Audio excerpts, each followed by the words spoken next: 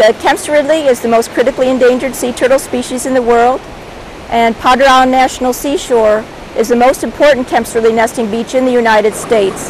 This species nests mostly in Mexico, but there's been an effort for over 30 years to try to increase nesting here at Padre Island National Seashore to form a secondary nesting colony as a safeguard against extinction.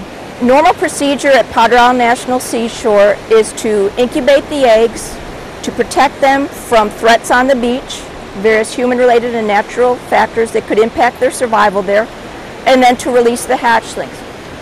This year, there was concern because of the oil spill, and so the procedures were evaluated for what happens to hatchlings released all around the country.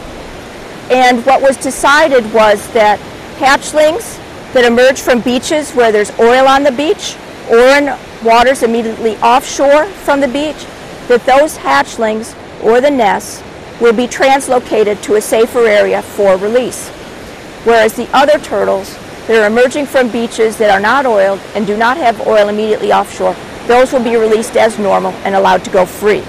So at Padre Island National Seashore, the beaches on the Texas coast are not fouled with oil. We don't have water immediately offshore. We haven't had it this summer down in South Texas.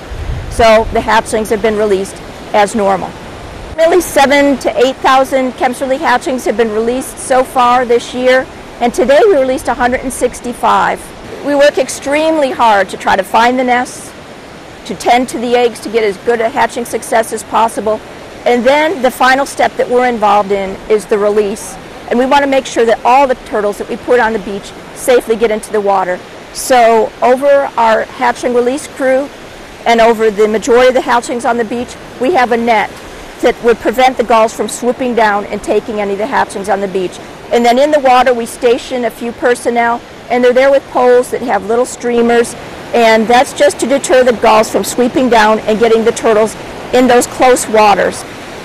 Holding hatchlings in captivity is called head starting or captive rearing, and there are concerns about potential impacts to the turtles from that captive rearing, impacts on their behavior after they're released.